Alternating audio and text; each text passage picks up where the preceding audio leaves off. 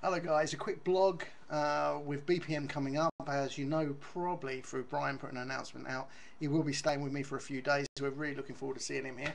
We had some fun last time in and around London, so hopefully more this time, and better camera this year, and a little bit more geared up mentally for what's ahead of us.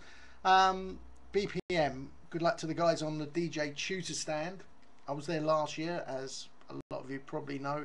It was a tiring weekend, and I think the guys have got a lot to contend with. They're on their feet a lot all day long, so good luck with that. I'll be out and about and around. If you're looking out for me, I'll most probably be on the American Audio Stroke American DJ stand. Please come and see me, unless they kick me off, of course, which is always a possibility. Lots of things going on. We've got cheese and lasers at the Hogshead in Solihull with Tim, Matt and the guys. Hopefully we'll be bumping into Simon and Wilson, and yeah, everybody's going, so you know, come and make yourself known to me if we haven't met before, or even if we have.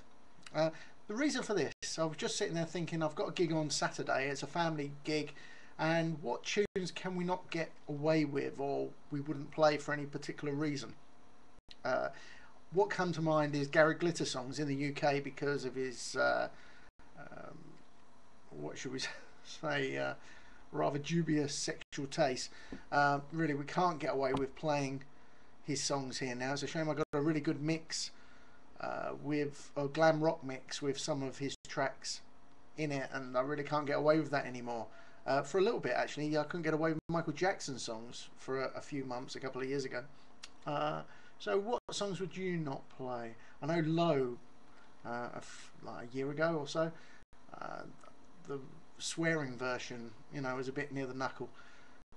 Anyway, I'd be interested to see. Put it down there, put the reasons why you wouldn't play it now. Oh, the other one was some of the tracks from the Commitments movie. I used to play quite a lot of those tracks from there, and I'm noticing that people would rather have the original version now. It's got a bit naff, but these things go in waves, so teeth are not working properly today.